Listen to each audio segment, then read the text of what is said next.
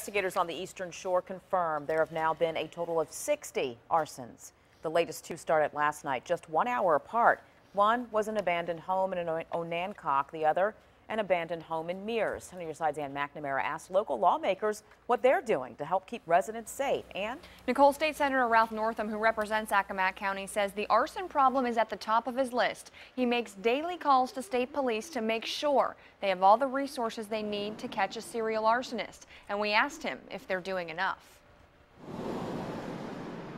This is a very clever person who wants fire. A serial arsonist has hit a new mark, 60 fires since November, and folks on the Eastern Shore and across the state are starting to wonder if he or she will ever be caught. I just got off the phone a little while ago with folks over there, and again, they're working hard, but they're obviously they're anxious to get to the bottom of this, just like everybody else. State Senator Ralph Northam says he's staying on top of local authorities and state police, making sure they have the resources they need to get the job done. I'm in touch with law enforcement over there almost on a daily basis. There are a tremendous amount of resources on the Eastern Shore trying to find who's doing this. So the people over there need to be reassured that people are working very hard on this. Senator Northam says the challenge is the sheer size of the shore, 70 miles dotted with the arsonist's favorite target, abandoned buildings. The latest, this home on Salvageville Road in Onancock that caught fire just last night.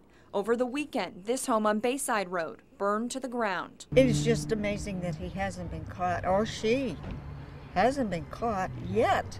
And while state police are keeping the investigation quiet, Senator Northam assures us there is no shortage of manpower or technology. Shore residents will tell you police aircraft fly overhead all night. They know what they're doing. They're professionals, and we just need to give them time and let them work and find whoever this is. I also spoke to Delegate Linwood Lewis today, who lives in Accomack, and I called every person on the Board of Supervisors. There are 9 of them. Hear what they all think about the police response, new at 6. I'm Ann McNamara, 10 on your side.